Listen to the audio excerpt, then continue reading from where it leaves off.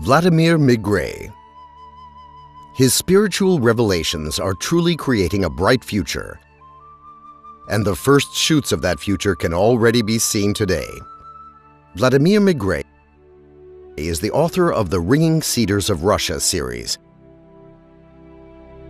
which has been published in numerous countries in millions of copies with millions of readers, leaving hundreds of thousands of comments. The writer's following grows year by year. Poems and songs are written about his characters, who have also been featured in paintings. The main character in Vladimir Megre's book is Anastasia, a young reclusive living in the Siberian taiga. His stories about her are unusual and largely fantastical. Her vivid image has aroused a lively response in the hearts of his readers. Many of them have radically changed their outlook on the world and even their way of life under the influence of his stories. In his books, Vladimir Megre raises eternal questions about human society. If mankind is a race of rational beings, why does it pollute the water it drinks and the air it breathes? Why are endless conversations about spirituality and common human values carried out against the background of ceaseless wars in which each side defends its own concept of humanity and culture with guns in hand? Anastasia is surrounded by nature in all of its diversity and inviolability. She eats healthy food and drinks clean water. Why then do other people, sometimes working in inhumane conditions, have to put up with food enriched only with preservatives and coloring agents and waters of dubious quality? What must each of us do in order to turn the planet into a flourishing garden and to bring our families' lives into harmony with nature and the laws of morality? In his search for answers to these difficult questions, Vladimir Megre has become firmly convinced that the first important step on the way to a life of harmony for every family can simply be the improvement of 1 hectare of land. Transformed into a true oasis, this hectare should become a genuine family estate.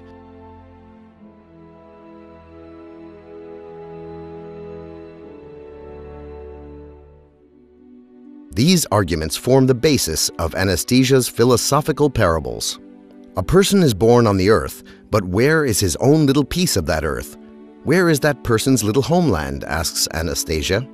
Where is the little heavenly oasis where a family can live for generations? People, reclaim your homeland, she urges. From many lofty platforms come appeals to protect nature, to be solicitous towards its riches, and to be responsible in the consumption of finite resources. But these appeals are no more than words and do not essentially change anything in individual people or in society as a whole. Vladimir Megre's books, though, are turning words into action. His plea to people to improve their living environment, set out in an unusual artistic form, has proved more powerful than the edicts of many authorities. In countries where Vladimir Megre's books are published, people inspired by his ideas are forming associations to organize settlements consisting of family estates.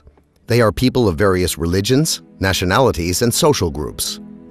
The creation of these settlements heralds the beginning of the evolution of a way of life for human society. In Russia, readers of the Ringing Cedars of Russia series have already founded over 200 of these settlements, and their number is increasing each year. Citizens of the Ukraine, Belarus, Germany, and other countries are also joining the movement to improve their living environment. We are making these plots of land oases for ourselves and our descendants.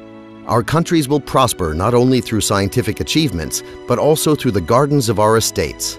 We have had enough of waiting for favors. We have to provide a decent environment for our children to live in. These are excerpts from the letters of readers who have been inspired by the author's works, and they are backing up their words with concrete actions.